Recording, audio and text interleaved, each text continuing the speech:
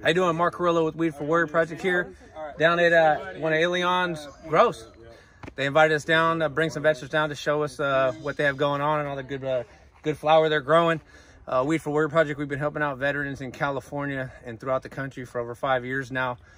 Camaraderie and fellowship is really what veterans are looking for, but the cannabis is really saving lives. The suicide epidemic that's plaguing our country right now is very real, and so reach out to your brothers and sisters and let them know that we're here to support them. Weed for Word Project was founded from a Marine out of San Jose, California in 2014.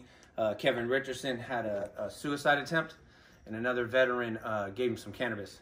He became very euphoric, wanted to let everybody know that cannabis saved his life, and within 30 days started the Weed for Word Project, trying to connect all the other veteran groups within the cannabis industry under one canopy to continue push the movement and help our brothers and sisters.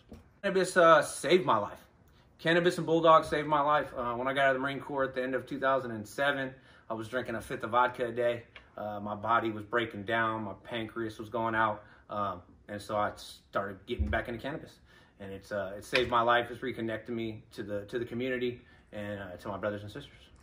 Just know that there's many products, and not everything's for you, but continue to try stuff and look for what you need. You might not need to smoke cannabis. You might just need creams or rubs for your bad knees, bad back. So reach out, talk to somebody you know, talk to your family member that you know uses cannabis, and be open with them. Thank you, Mark. How you doing? I'm Matthew Wheatley, aka Spaz, part of the Weed for Warriors project. I found cannabis about 5 years ago after about 5 years of being out of the military, moving here to California. One of the dispensaries, a bouncer actually told me about a program called Weed for Warriors, and I got involved with them and started doing a little bit more. I found that smoking it works the best for me. I also like to use a lot of different tinctures and rubs. I know that a lot of us have back pain and knee aches and all those wonderful things.